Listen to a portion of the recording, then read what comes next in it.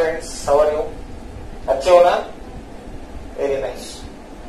तो as far as 10th standard is concerned, you completed our first topic, chemical reactions and equations.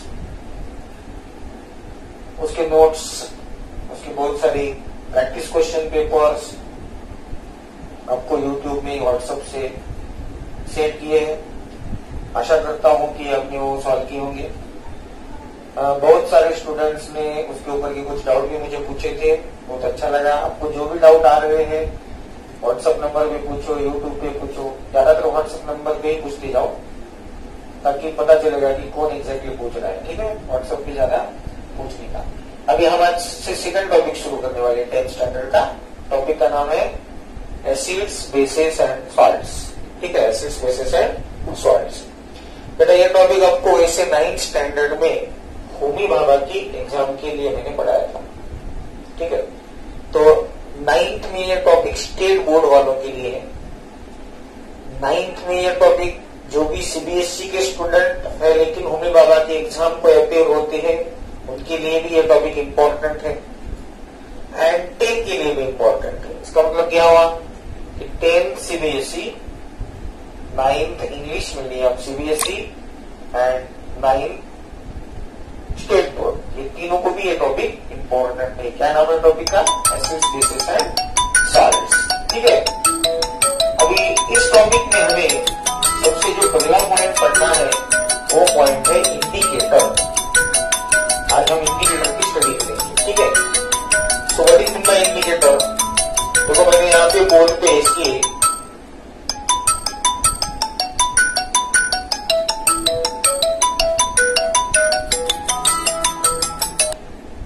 Definition लिखी है।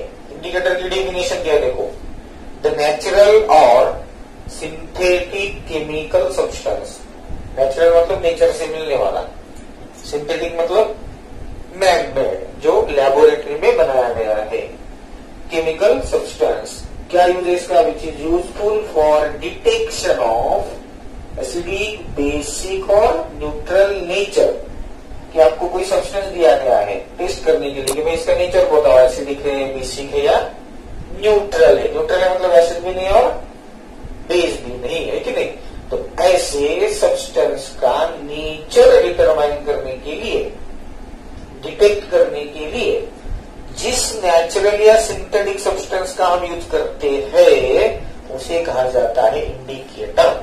जिस प्रकार से गाड़ी को इंडिकेटर होता है, अगर हम राइट हैंड साइड में जाना चाहते हैं राइट साइड को, तो राइट साइड का इंडिकेटर हम जो है ऑन कर देते हैं, तो पीछे वाले को पता चलता है कि भाई इसको राइट साइड को जाना है, मतलब इंडिकेट कर रहे हो।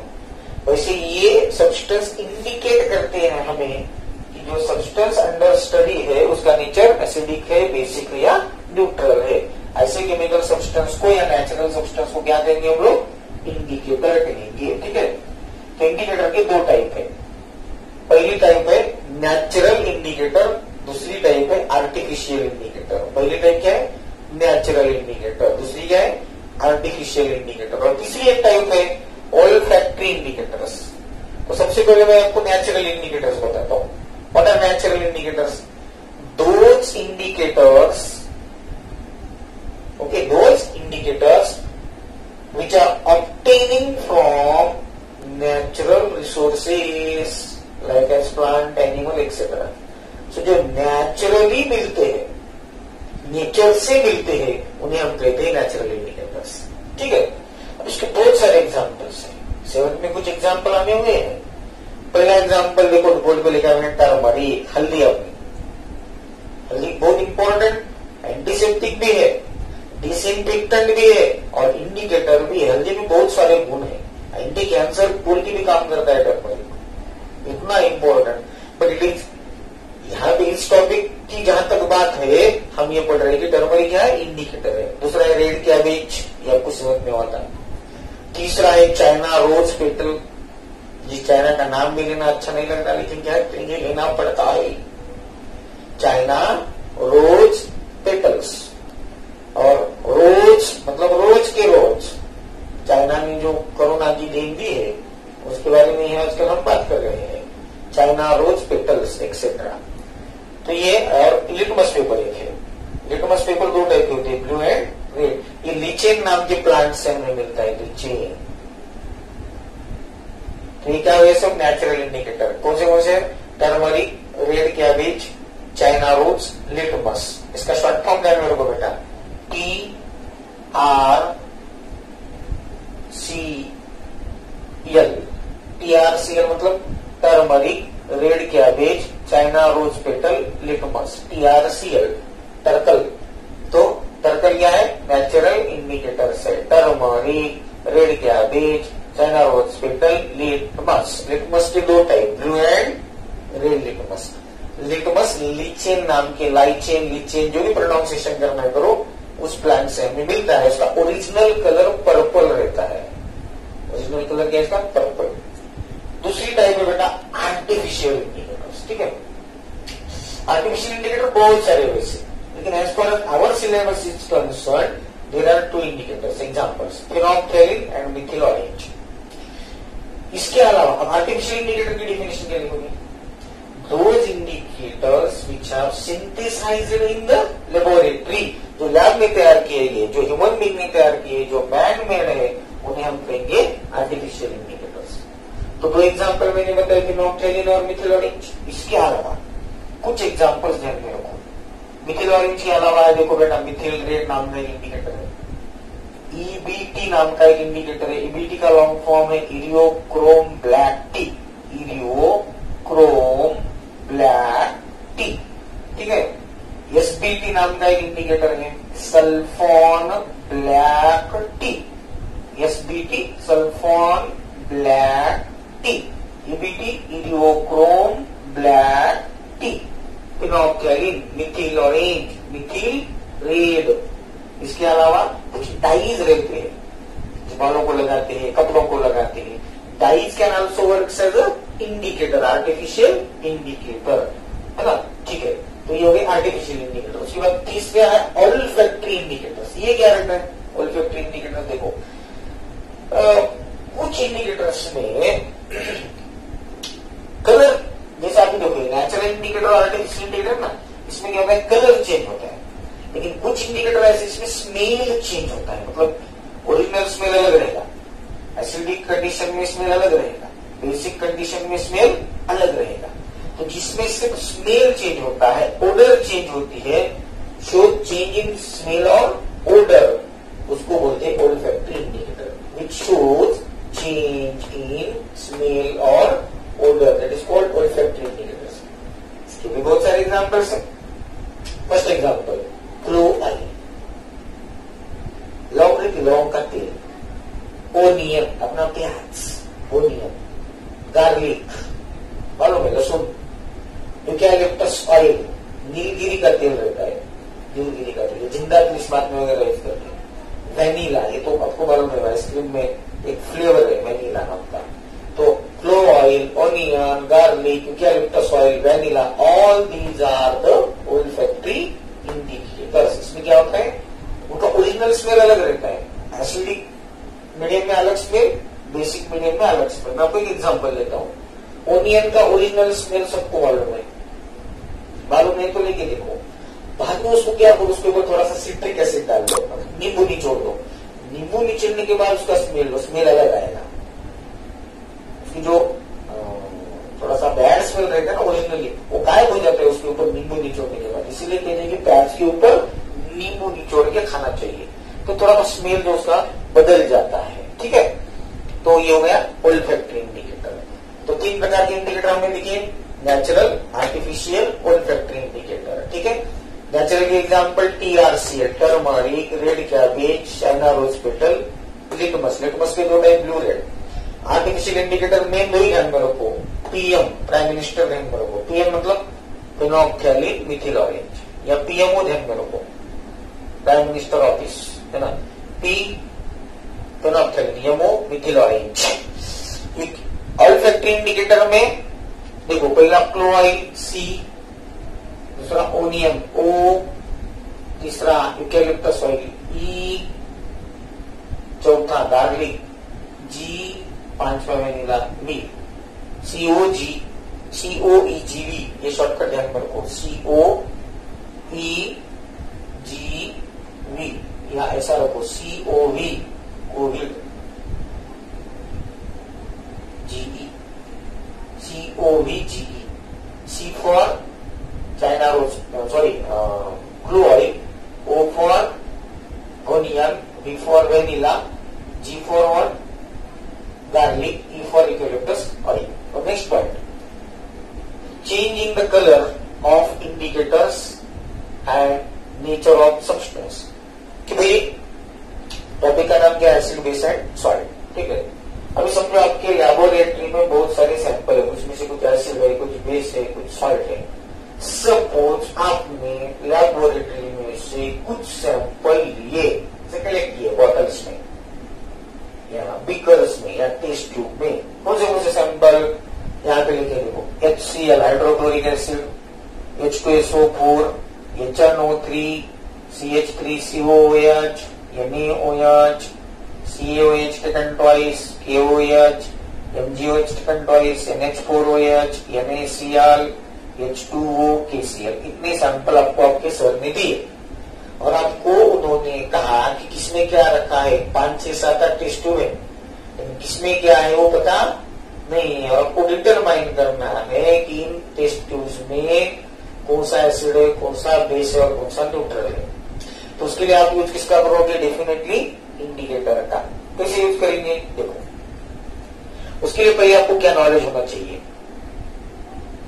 अगर आपका सैंपल सॉल्यूशन एसिड है, अब एसिड है कैसे पहचानेंगे हम? हमारे पास 4 इंडिकेटर है, रेड लिटमस है, ब्लू लिटमस है, फिनोल्फ्थैलीन है, मिथिल ऑरेंज है। एसिड है कैसे पहचानते हैं? तो देखो बेटा, एक टेस्ट ट्यूब में सैंपल लिया है आपने,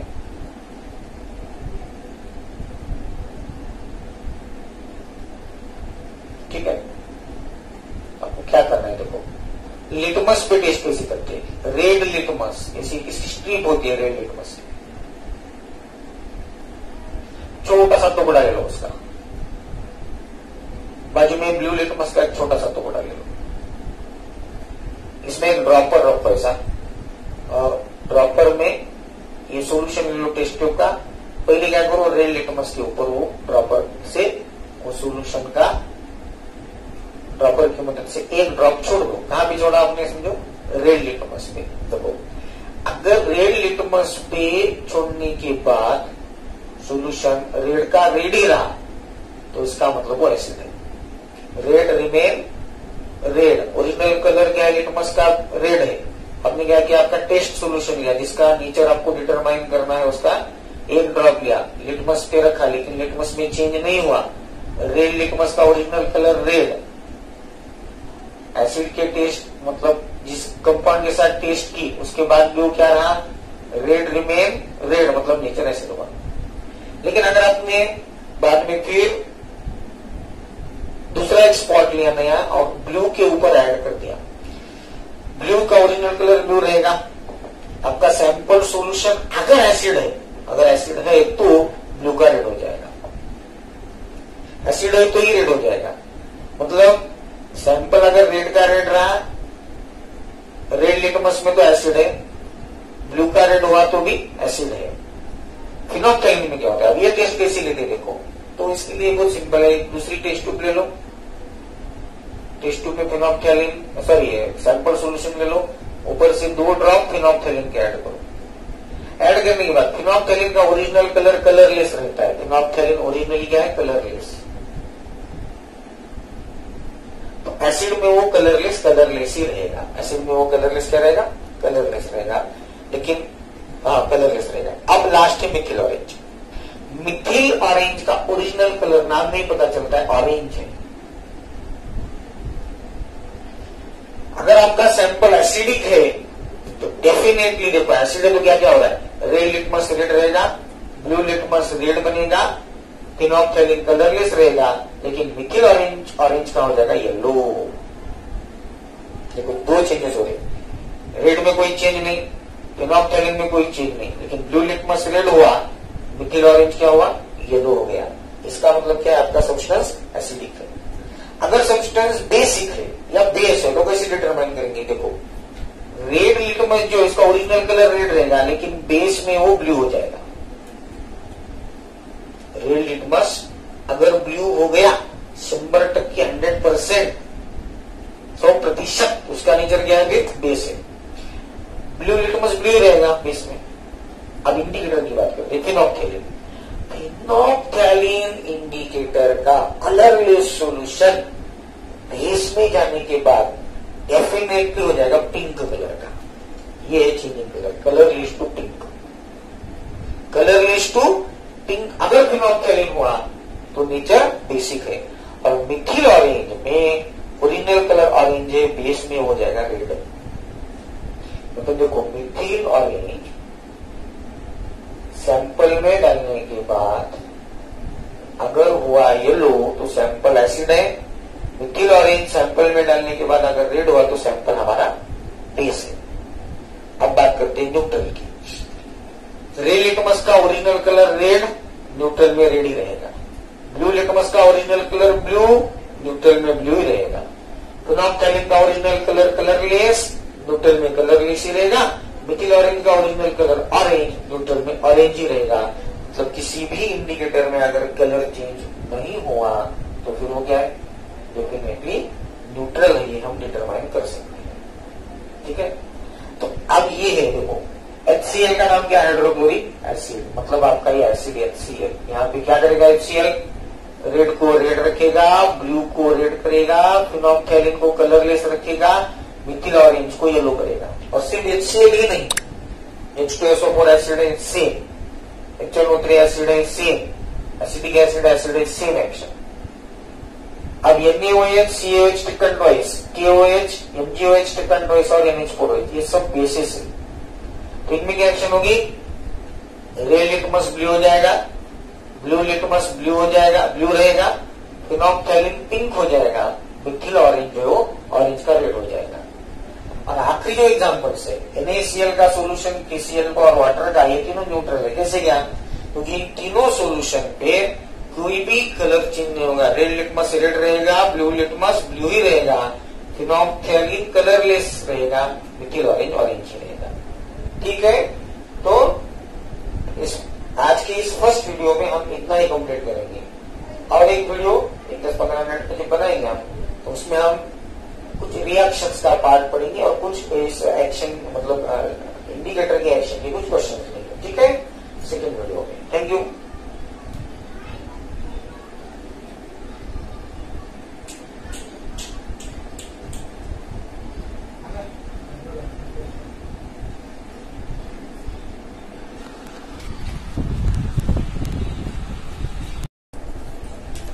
तो अभी जो हमने इंडिकेटर का एक यहाँ पे टेबल देखा था, उसके ऊपर का एक क्वेश्चन मैं लेने जा रहा हूँ। क्वेश्चन देखो, explain the action of blue red litmus, फिनोप्थैलीन and Mithil orange indicators on the following. और आपको यहाँ पे 3 कंपाउंड दिए गए हैं। पहला है एसिटिक एसिड,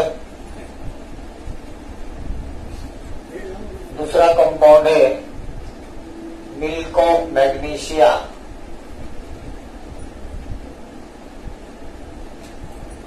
ठीक है, और तीसरा आपको दिया गया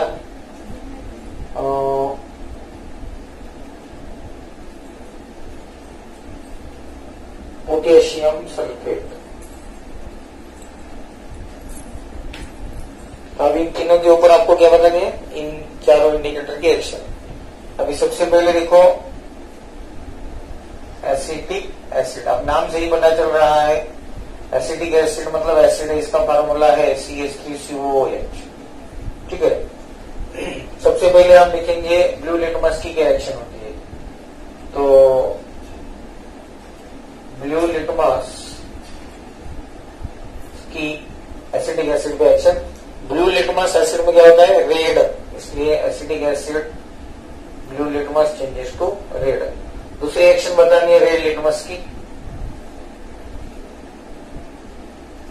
तो रेड लिटमस जो है ना एसिड में रेड ही रहता है, सो red remain red, red litmus इन एसिटिक एसिड रिमेन रेड।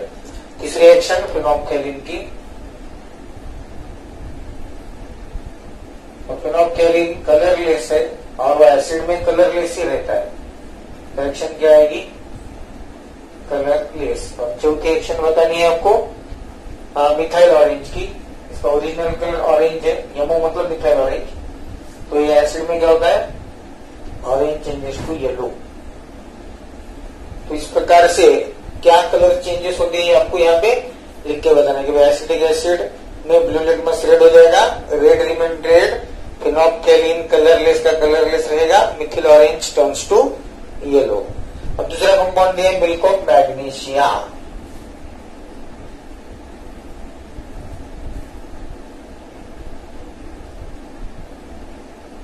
तो मिल्क ऑफ मैग्नीशिया मतलब ही magnesium hydroxide, MgOH taken twice. इसे एंटी एसिड भी बोलते हैं, एसिडिटी के खिलाफ काम करने वाला, मतलब बेस है। अब बेस है मतलब ब्लू लिटमस क्या हो जाएगा, ब्लू लिटमस बेस में ब्लू रहता है, वो टेबल में मैंने आपको बताया। लेकिन रेड लिटमस क्या होता है बेस में, it turns to blue colour. What is about फिनोप्थेलिन, फिनोप्थेलिन अगर मैंने मिल्क ऑफ मैग्नीशियम में डाल दिया तो colourless changes to pink colour. और मिथिल ऑरेंज जो ओरिजिनल ऑरेंज कलर का है, जो एसिड में रेड येलो कलर का होता है, लेकिन मिल्क ऑफ मैग्नीशियम बेस है तो ये यहाँ पे हो जाएगा रेड कलर का। तो ऐसे आंसर सबको एग्जाम में लिखने होंगे। तो तीसरा क्या है, potassium sulphate. Potassium sulphate salt है, उसका फॉर्मूला K2SO4। और ये न्यूट्रल सॉल्ट है, न्यूट्रल सॉल्ट तो क्या हो जाएगा, ब्लू लिटमस में action blue remain blue, red litmus में रेड रिमेन रेड, फिनोप्थेलिन कलरलेस का कलरलेस ही रहेगा, और मिथिल ऑरेंज का ओरिजिनल कलर ऑरेंज है तो ऑरेंज ही रहेगा, मतलब कोई कलर में चेंज नहीं हुआ। अब एक बात देखो कि फिनोप्थेलिन जो है ना, ये एसिड में भी कलरलेस रहता है और न्यूट्रल में भी कलरलेस रहता है। फिनोप्थेलिन दोनों में कलरलेस है। इसका मतलब फिनोप्थेलिन इंडिकेटर यूज करके हम लोग एसिड बेस में फर्क कर सकते हैं या बेस और न्यूट्रल में फर्क कर सकते हैं, लेकिन एसिड और न्यूट्रल में फर्क नहीं कर सकते, ठीक है ना। उसी प्रकार से रेड लिटमस का यूज करके भी हम एसिड में और न्यूट्रल में फर्क नहीं कर सकते। क्यों नहीं, क्योंकि रेड लिटमस एसिड में रेड ही रहेगा और न्यूट्रल में भी रेड रहता है। इसलिए by using red litmus we can not distinguish between acid and neutral. Similarly हम ब्लू लिटमस यूज करके जो है ना एसिड और बेस में फर्क कर सकते हैं, क्योंकि ब्लू लिटमस एसिड में रेड होता है, बेस में ब्लू रहता है, लेकिन वो न्यूट्रल में भी ब्लू रहता है। इसका मतलब हम ब्लू लिटमस यूज करके बेस और न्यूट्रल में फर्क नहीं कर सकते। You cannot distinguish between base and neutral by using blue litmus paper. और सबसे बेहतरीन इंडिकेटर कौन सा है, सबसे बेस्ट इंडिकेटर है मिथिल ऑरेंज। क्यों, क्योंकि इसका ओरिजिनल कलर है ऑरेंज। अब देखो ये एसिड में येलो हो जाता है, बेस में रेड हो जाता है, और न्यूट्रल है तो ऑरेंज हो जाता है, मतलब ऑरेंज ऑरेंज रहता है। इसका मतलब फिनोप्थेलिन से जिन दोनों में हम फर्क नहीं कर सकते, उन दोनों में हम मिथिल ऑरेंज यूज करके फर्क कर सकते हैं, क्योंकि यहाँ कलरलेस फिनोप्थेलिन इसमें भी कलरलेस, लेकिन मिथिल ऑरेंज यहाँ पे येलो, यहाँ पे ऑरेंज रहता है। ये बात है, समझ में बात। तो ऐसे क्वेश्चन जो है आपको एग्जाम में पूछे जाते हैं इंडिकेटर के ऊपर। और एक क्वेश्चन है, इंटेक्स क्वेश्चन है बुक का ही। क्वेश्चन ऐसा है कि आपकी लेबोरेटरी में एक ही इंडिकेटर है, and that is only the red indicator. Red litmus है आपके पास।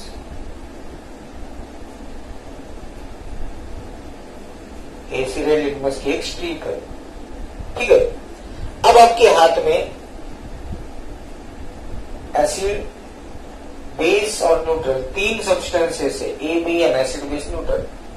सिर्फ रेड लिटमस है, तो आप तीनों में कैसा फर्क करोगे। सबसे पहले रेड लिटमस हम अभी नहीं मालूम कि कौन एसिड है कौन बेस है, उसको दो पार्ट में डिवाइड करेंगे, ठीक है ना। दो पार्ट में डिवाइड करेंगे, दो टुकड़े बना दिए। अब हम क्या करेंगे, उसको एसिड में डीप करेंगे या एसिड का एक आधा ड्रॉप इसके ऊपर डाल देंगे। अब हम जानते हैं कि रेड लिटमस जो है एसिड में रेड ही रहता है।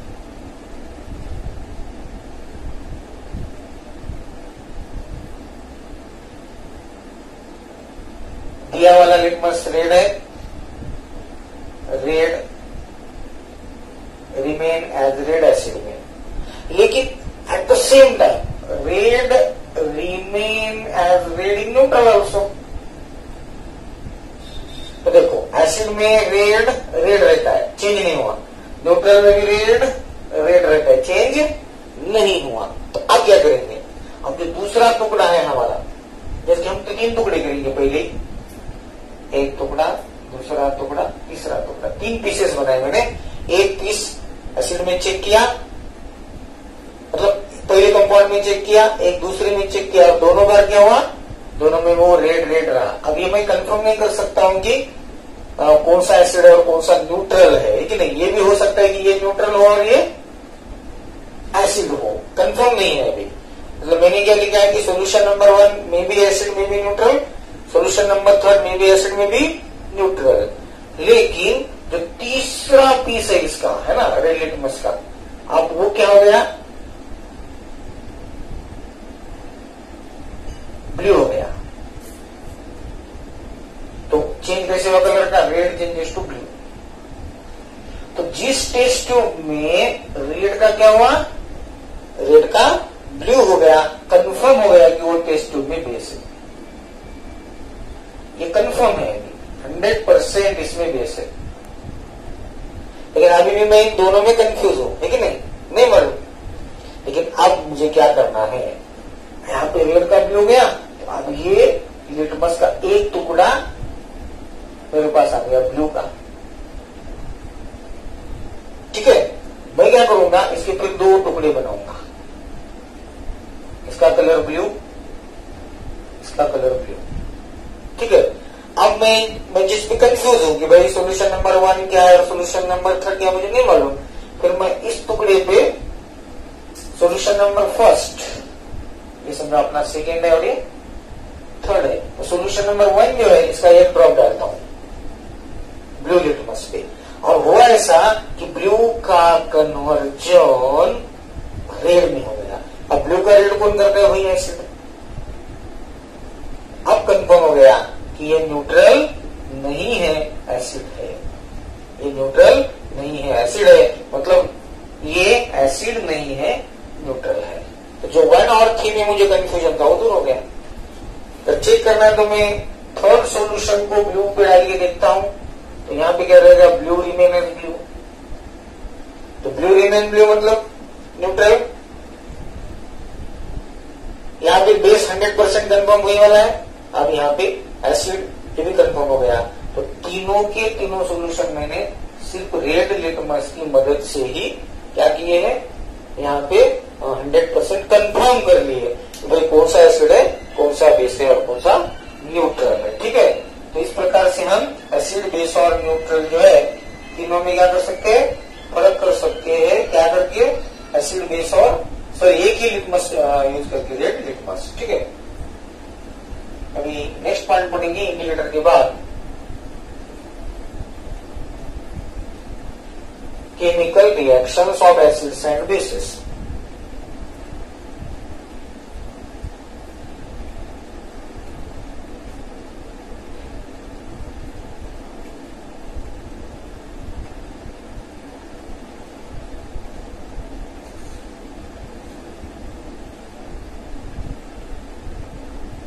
ज्यादातर रिएक्शन एसिड्स के ही है, कुछ बेसिस की भी है। भी कौन से रिएक्शन पढ़नी है उसको पहले मैं आपको छोटा सा इंट्रोडक्शन। पहली रिएक्शन जो हमें पढ़नी है that is the reaction between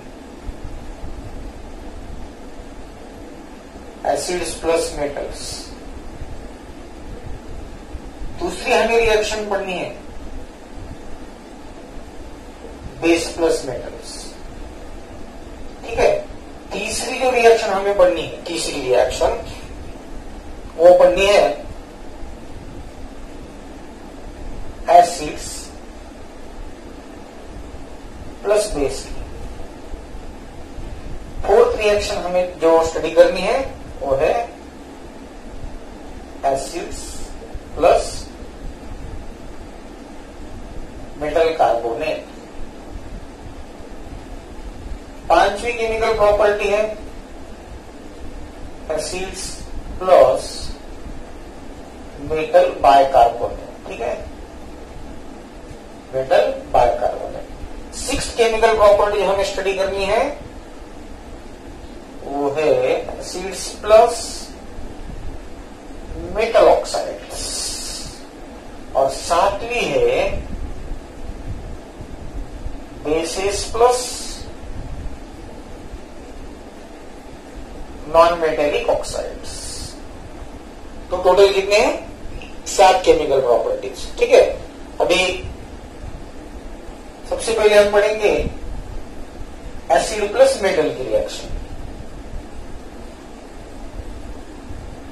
actually acid और मेटल के बीच की जो रिएक्शन है ना, ये हमें फर्स्ट टॉपिक में हुई है केमिकल रिएक्शन एंड इक्वेशन में। कहां पे हुई थी? डिस्प्लेसमेंट रिएक्शन में।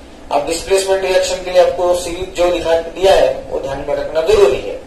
एक बात ध्यान में रखो, metals like copper, mercury, silver, gold, platinum. हम पहली रिएक्शन पढ़ रहे हैं एसिड प्लस मेटल की। इसमें पहला point metal like copper, mercury, silver, gold, platinum, they when react with acids, answer क्या आएगा? एक तो कोई रिएक्शन ही नहीं हुई, मतलब रिएक्शन नहीं होती है पर्टिकुलरली डाइल्यूट एसिड के साथ, और हमें सब रिएक्शन यहाँ पे डाइल्यूट एसिड्स के साथ ही करने की है। तो डाइल्यूट एसिड के साथ क्या आंसर आएगा? No reaction. इसीलिए copper, mercury, silver, gold, platinum इन मेटल्स को हम कहते हैं नोबल मेटल्स। क्या कहते हैं हम लोग? Noble metals, because they are little reactive, they are unreactive. हाँ, कंसंट्रेटेड एसिड के साथ ये मेटल रिएक्ट होते हैं। अब आप बोलोगे सर फिर वो रिएक्शन कब? तो रिएक्शन आएगी metal side non metal topic में, तब हम पढ़ेंगे। ठीक है,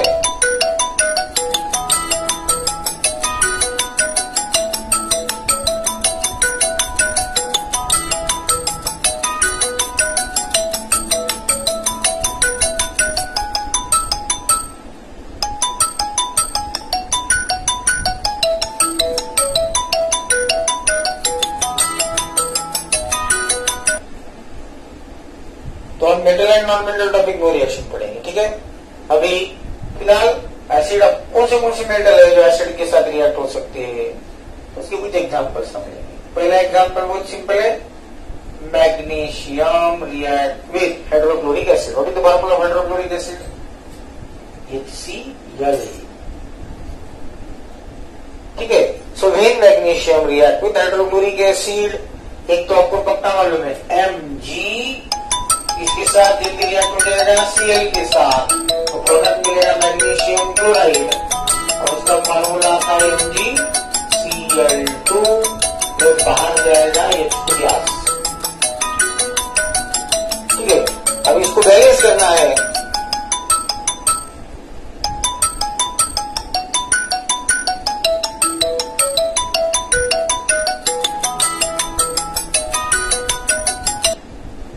बैलेंस करने के लिए क्या करोगे? यहाँ पे Cl2 है, यहाँ पे Cl1 है, तो इसको 2 से मल्टीप्लाई कर दो, H2 हो गए। देखो यहाँ पे H2 आ गए, मतलब जब मेटल एसिड के साथ रिएक्ट होते हैं तो क्या होता है? Then there is the formation of salt plus hydrogen gas, evolution of hydrogen gas. General reaction हम इसे लिख सकते हुए कि when metal react with dilute acid, then it will form corresponding salt plus hydrogen gas. ये generalize हो गई reaction. Most of the reaction ऐसे होती है। दूसरा example, what happen when zinc reacts with sulfuric acid? Zn+H2SO4। Zinc की reaction sulphuric acid के साथ होती है तो हमारा जिंक सल्फेट बनाएगा, सॉल्ट बनता है ना, zinc sulphate formula जर्डियन SO4 plus H2। Balance करो, एक जर्डियन एक जर्डियन, H यहां पर दो है लेफ्ट साइड में, राइट में भी दो है, SO4 इधर भी SO4, मतलब एक S, चार हो, जिंक सल्फेट बन गया। ये मैग्नीशियम क्लोराइड नाम का सॉल्ट, ये जिंक सल्फेट, दोनों टाइम हाइड्रोजन गैस बाहर गया। इसके लिए बुक में बहुत अच्छी एक्टिविटी बताई है। क्या करना है आपको, you have to take one conical flask. Conical flask में क्या करना है आपको,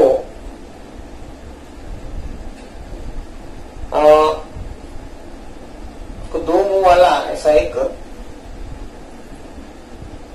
फनिल, दो मुंह वाला कॉर्क लगाना है। एक में से आपको फनिल जो है आर्टिफिशियल फनिल वो इंट्रोड्यूस करना है।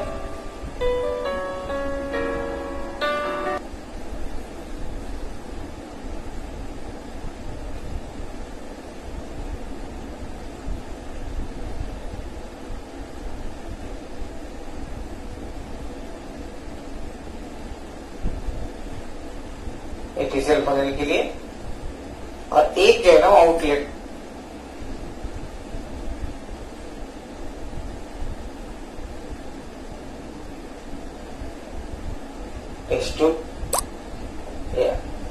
आउटलेट है सॉल्ट टेस्ट ट्यूब और पेन ट्यूब, और इसको एक सोल्यूशन में रखना है, सोप सोल्यूशन।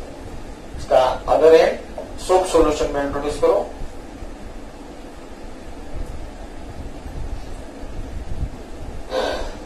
आर्टिफिशियल फनिल, सबसे पहले क्या करना है आपको, जिंक के ग्रैन्यूल्स पहले से ही नीचे लेकर रखो और उसमें HCl या फिर सल्फ्यूरिक एसिड ऊपर से धीरे धीरे पोर करो, थोड़ा थोड़ा डालना, ड्रॉप वाइज यहां से। जैसे ही ये क्या है जिंक ग्रैन्यूल, हम ऊपर से डाल रहे हैं H2 SO4, तो इन दोनों में जब रिएक्शन हो जाएगी तो जैसे मैंने बताया यहाँ पे ZnSO4 बनेगा। ZnSO4 बनने के बाद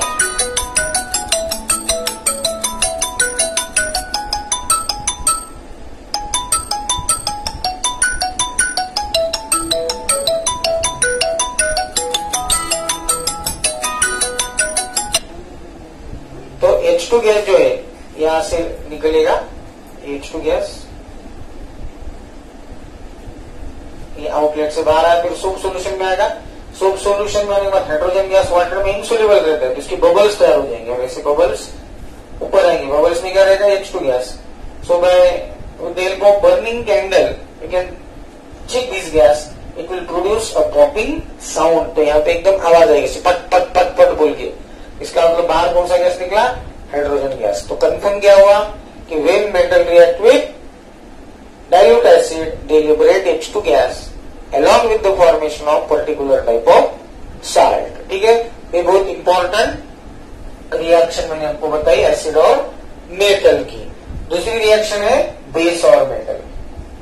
एक बात ध्यान में रखो, generally metals are not reactive towards the base. ज्यादातर मेटल बेस के साथ रिएक्टिव नहीं होते, लेकिन कुछ मेटल्स जो है तो बेस के साथ रिएक्शन बना लेते हैं। ठीक है, तो इसके हम एक 3-4 एग्जांपल्स पढ़ेंगे।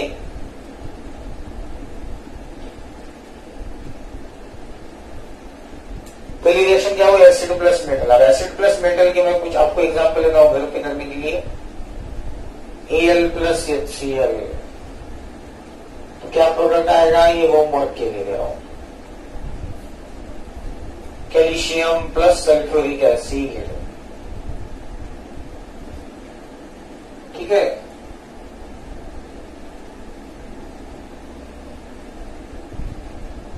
जर्डियन प्लस HCl, ऐसे कुछ एग्जाम्पल्स आप घर पे करके लिख सकते हो। Iron plus sulphuric acid. अब इसमें सपोज मैंने आपको दिया फेरिक सल्फेट, उसका formula Fe2SO4 Deccan ट्राइस plus H2, बाकी बैलेंसिंग का काम आपका। ठीक है, तो ये पहले रिएक्शन के एग्जांपल्स हो गए। 2 मैंने बताए, 4 आपको दिए। अभी बेस और मेटल देखो। When metal reacts with base, again it will form corresponding salt plus hydrogen gas liberation। और इसके कुछ स्पेसिफिक एग्जांपल से उतने ही ध्यान में रखो, ठीक है। फर्स्ट एग्जांपल, जिंक की रिएक्शन सोडियम हाइड्रोक्साइड के साथ। अब देखो यहाँ बहुत अच्छी मजा आती है। देखो बहुत सारे स्टूडेंट क्या करते हैं, इसका प्रोडक्ट ऐसा लिखते हैं, जिंक हाइड्रोक्साइड। जिंक हाइड्रोक्साइड क्या है, सोडियम OH टेकन ट्वाइस और बाहर निकालते हैं NaO। ये गलत बात है। क्यों गलत है, देखो बेटा, जिंक और सोडियम में as per the reactivity series केना का मगर जन आपको जो लिखा के दिया है उसमें ये ऊपर है और जड़े नीचे। जड़े means less, it means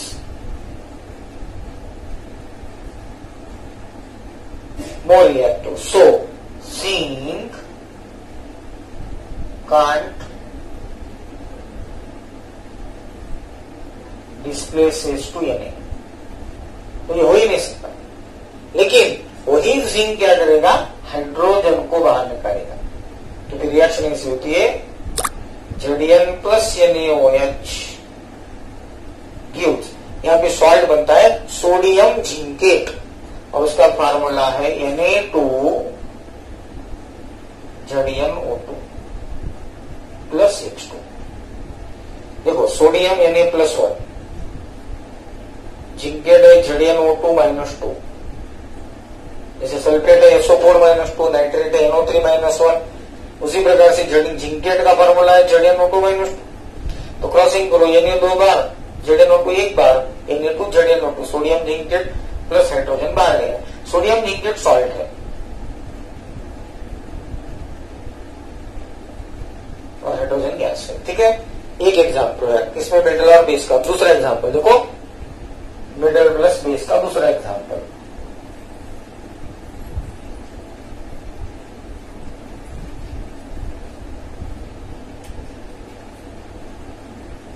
aluminium plus sodium hydroxide. तो इसमें आपको प्रोडक्ट क्या मिलेगा, सोडियम एल्यूमिनेट यानी AlO2 प्लस H2। ठीक है, अब इसको बैलेंस कैसा करेंगे, तो यानी AlO2 तो ये 2 बार लेना होगा, है कि नहीं। अब ये भी दोगे तो इसमें एक बात है कि कंपल्सरी इस रिएक्शन में वाटर ऐड करना पड़ता है। और आपको तो आप देखो, तो 2 Na हो गए, 2 Na। अब ऑक्सीजन देखो बेटा, यहाँ पे 2 to the 4 हो गए, 2 ऑक्सीजन यहाँ पे आ गए, इसको 2 से मल्टीप्लाई करो, 2 ऑक्सीजन यहाँ पे आ गए, 4 हो गए, ठीक है। अब Al भी 2 हो गए, इसको 2 से मल्टीप्लाई कर दो, सो 2 Na आ गए, 2Al, देखो 2Al, 2 oxygen plus 2 4 oxygen, 2 to the 4। अब हाइड्रोजन देखो, ये 2 हाइड्रोजन और ये 4 और 2 6 हो गए, 3H2। तो इस प्रकार से ये इक्वेशन यहाँ पे बैलेंस हो गया। So when aluminium react with sodium hydroxide it react along with water. ये ध्यान में रखना जरूरी है और आपको ध्यान में रखना है, एग्जाम आपको देनी है, ठीक है ना। तो ये जिंक एल्यूमिनियम की रिएक्शन है NaOH के साथ। तीसरी रिएक्शन जो है बेटा Pb के साथ है, लीड। ये आखिरी एग्जाम्पल आज का हमारा, Pb प्लस NaOH। इसमें क्या तैयार होता है, इसमें तैयार होता है सोडियम प्लम्बेट।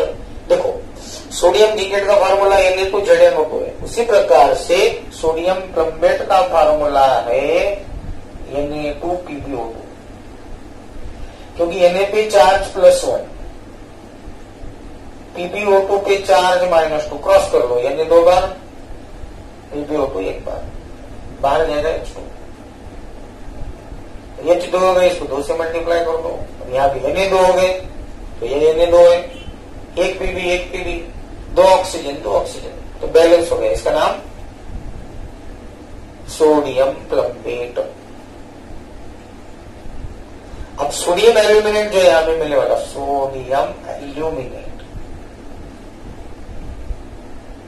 इसका फॉर्मूला कैसे है देखो, Na पे चार्ज +1 एल्यूमिनेट मतलब AlO2 के चार्ज -1, तो Na एक बार AlO2 एक बार, फार्मूला बन गया NaAlO2। ठीक है, तो आज के लिए हम इतना ही लेते हैं, बाकी के रिएक्शन जो बच्चों लिखकर कंप्लीट करेंगे। Thank you.